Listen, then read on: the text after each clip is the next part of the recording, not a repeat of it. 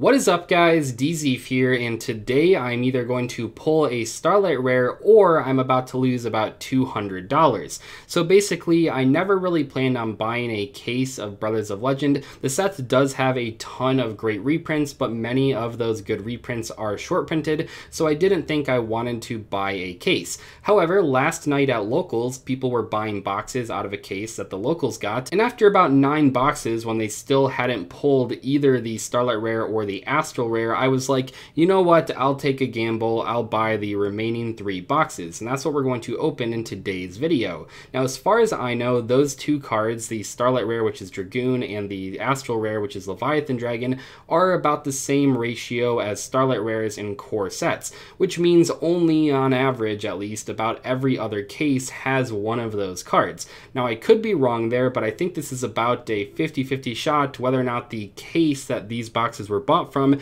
actually even has one of those cards at all. So we're either going to have a pretty incredible opening today, or I'm about to lose $200. Real quick though, before we find out how much I minused on these 3 boxes, I wanted to tell you that today's video is sponsored by Ridge Wallets. So Ridge makes these really cool, sleek, industrial wallets that come in all sorts of styles and colors. This one right here is the carbon fiber option that I've been using for a long time now. They hold a bunch of cards in them. As you can see, they have a convenient money clip on the back for carrying cash. And right now, if you go to ridge.com/Dzeeff and use promo code Dzeeff at checkout, you'll get 15% off of your order through December 7th. Normally, that code is worth 10% off, but right now through December 7th, it is worth that 15% off. So if you were like on the fence about buying a Ridge wallet for yourself or a friend or a family member, now really is the best time to do so. Thank you to Ridge Wallet for sponsoring today's video. Okay, so we have our first box here, and I will mention that out of this case, there were already at least 2 copies of Forbidden Droplet pulled,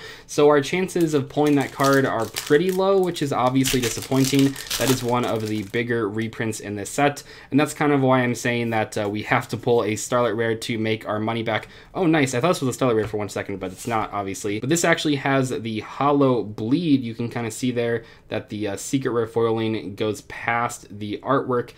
These are like very common misprints in this set. It would be really cool to get a playset of Pukari that all have the holographic bleed, but we'll have to see if this entire box has that. I don't know if it's like a per box basis or if it's just like a random thing in each pack. Although this one does have that as well, so maybe the entire box has that bleed. That would be pretty exciting. One thing that I will mention here that I was a little bit surprised about in my last video about this set is that a lot of people seem to not realize that Dragoon is only in the set as a Starlight Rare.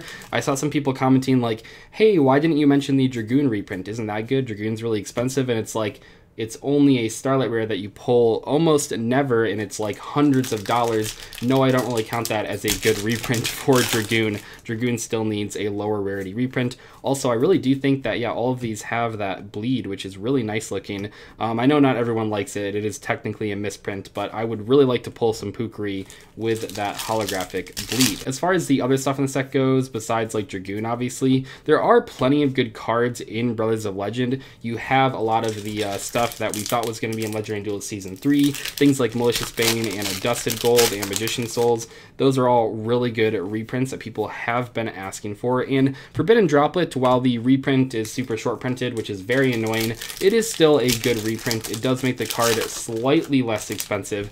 I say slightly because it's not that much less expensive, but it is still a good reprint to have, and hopefully over time that reprint will go down in value.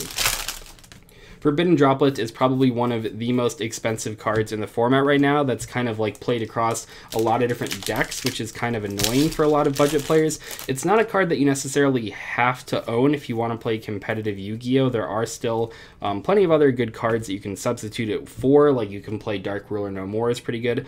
Also, Altergeist Memory Gant there. We have not pulled one of these on the channel. I will actually probably play that one because once again here, that Hollow Bleed looks really cool. Also, if you guys can't tell what I'm talking about there, it's because the secret rare foiling is kind of passed to the artwork. It goes into the text box.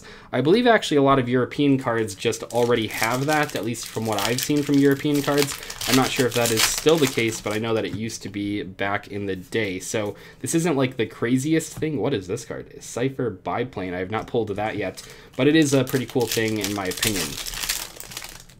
Okay, Moving on here, I'm not going to spend too much time talking about the individual ultras or secrets and stuff. We've already opened multiple boxes of the set on the channel. This is all about gambling for that Starlight Rare or Astral Rare or whatever. We have this other Altergeist card. Not a very good card. It probably needed like a couple buffs to actually be playable, but the other two new Altergeist cards in the set are very good, so that is obviously pretty cool. We have Perform Pal Kariboli. I don't know how that's pronounced. That was in the Advent calendar. Pretty cool to see it in the set. I have not pulled that card thus far. My friend Ben actually pulled the Astral Rare Leviathan Dragon out of a box that he recently bought, and that card looks pretty crazy in person. I'm not sure if it'll be as popular as the Utopia Astral Rare, but it is still a pretty nice looking card. What is this? Starving Venomy Dragon? I have not seen that one. Okay, that's pretty wild.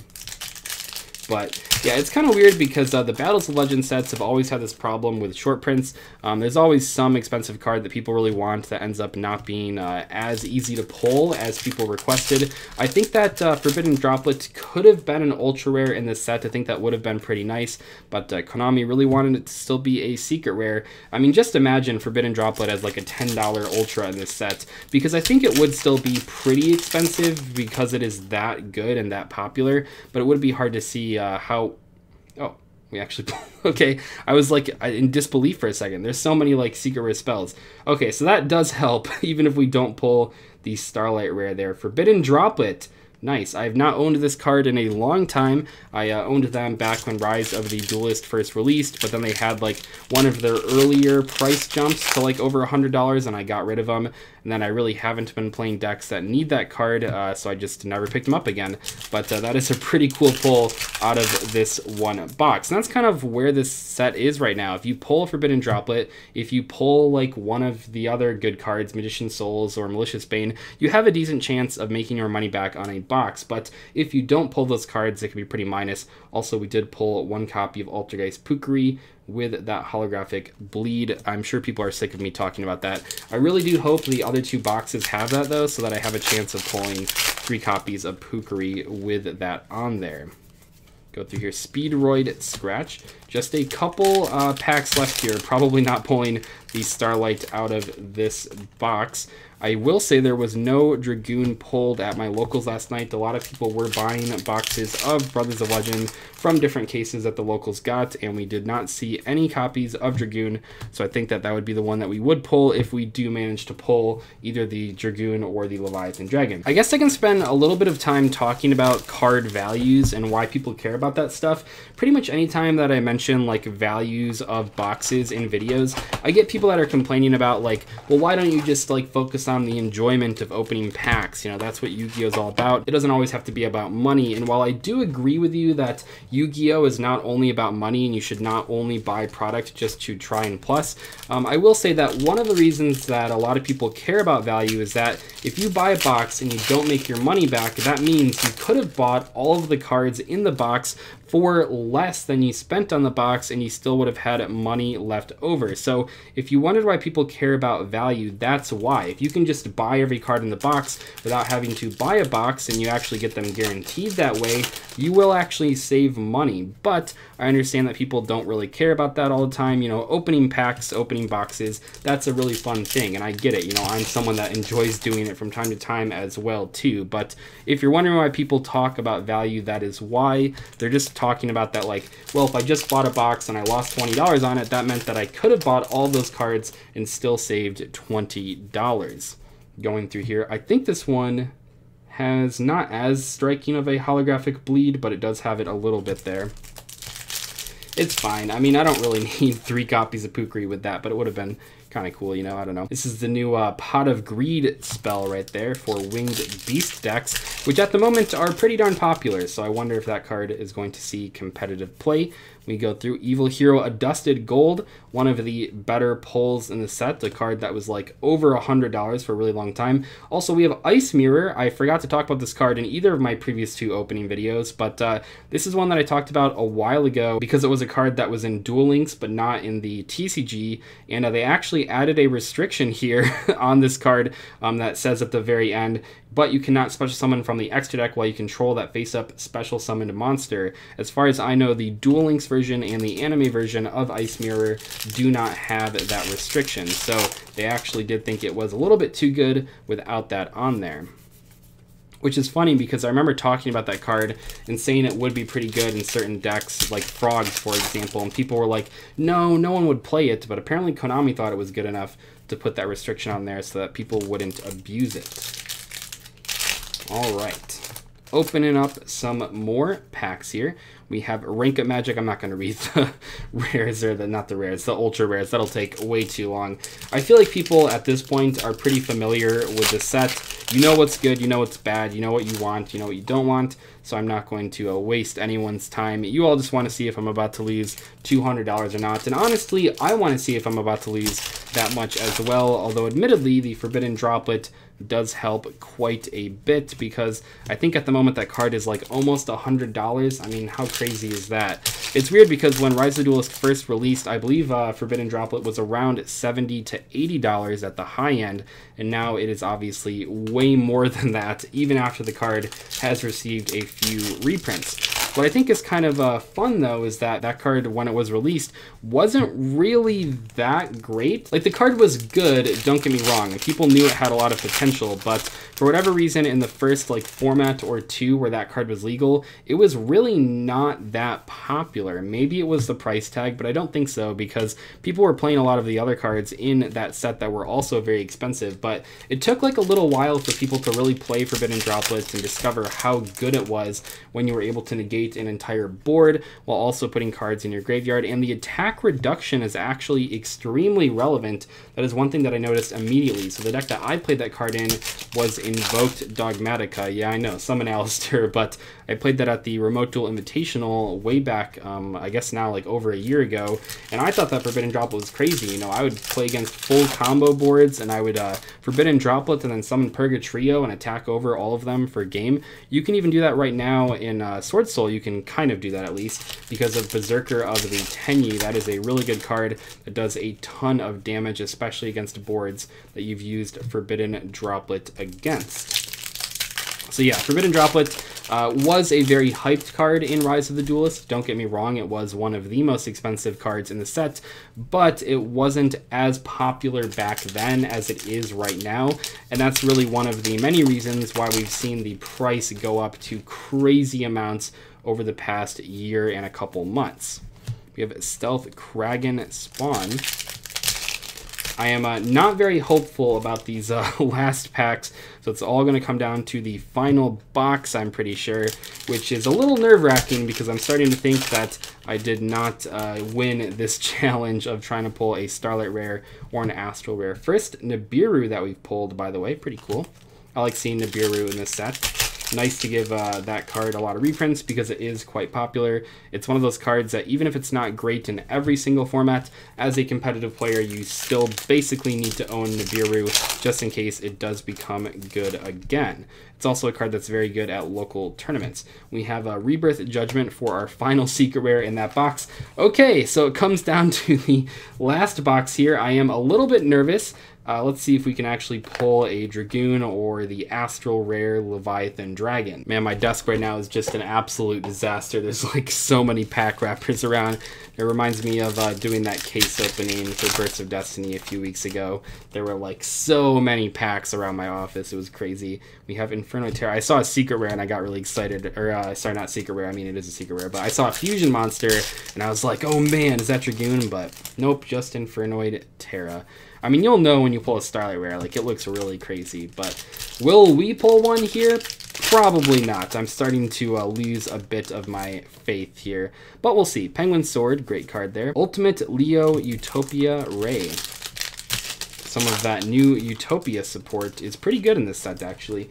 I've not seen anyone playing it that much online, but I think people are giving it a chance, just going off of how many people I've seen comment about picking up that new Utopia stuff. Many of those cards, I believe, are from the structure deck that we were supposed to get, but they did not decide to give it to the TCG for some reason.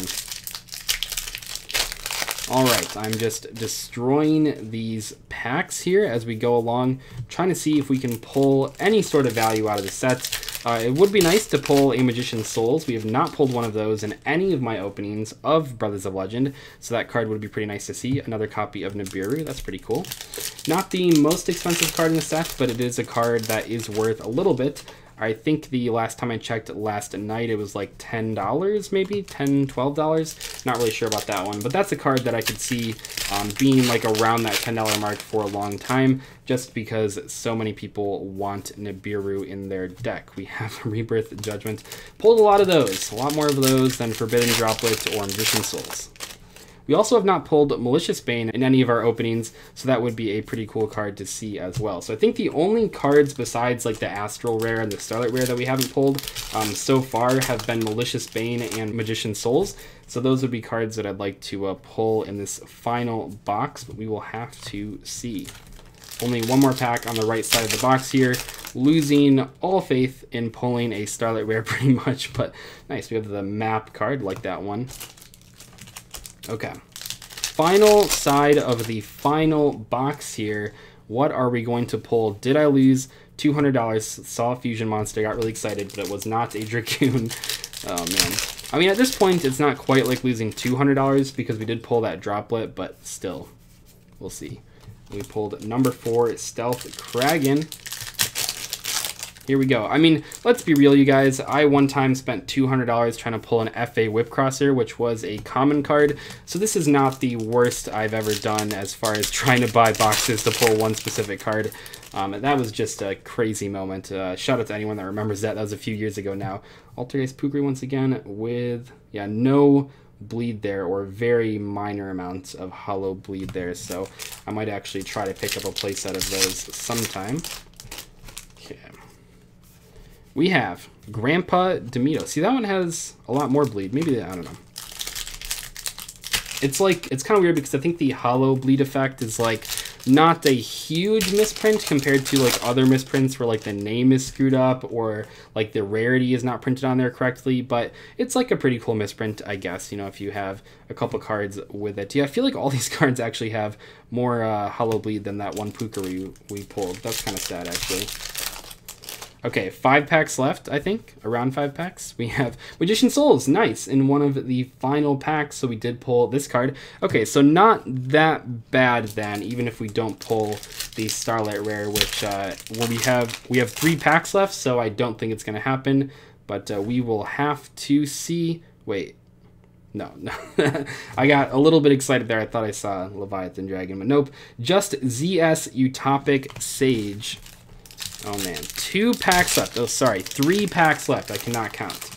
3 packs left. We have Ice Knight, Appliancer, Propel Lion, Dollhouse, Fighting Spirit, and Toy Parade. Toy Parade. I think I'm getting baited because the hollow bleed effect looks a little bit like a Starlight Rare from like the side. I think that's what's happening here. We have the Heavenly Squire, Silent Sea Nettle, Interrupted Kaiju Slumber, Beatrice, of course, and Noble Knight's Shield Bearer.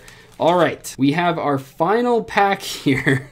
Is the Starlight in the final pack of the final box? You know what? I'm going to go out on a limb here and say it is probably not, but we did pull 1 Droplet and 1 Magician's Souls, so we have not lost that much value out of these boxes, and I still think it was like a fun sort of gambling challenge to do here. Utopia, Soulbinding Gate, and we have Dragonroid for our final secret rare. So unfortunately, no Starlight Rare or Astral Rare in this particular opening. That is kind of sad. You know, it's a 50-50 really, because like I said, we didn't know if that case even had one of those cards in there, because I do think it is 1 per every other case. So unfortunately, we got a little bit unlucky in today's opening, but still, we pulled some good cards and we made most of the value back. So it wasn't that bad. It just wasn't as good as I thought it might be. But I'll see you guys later. Thank you so much for watching today's video. Goodbye.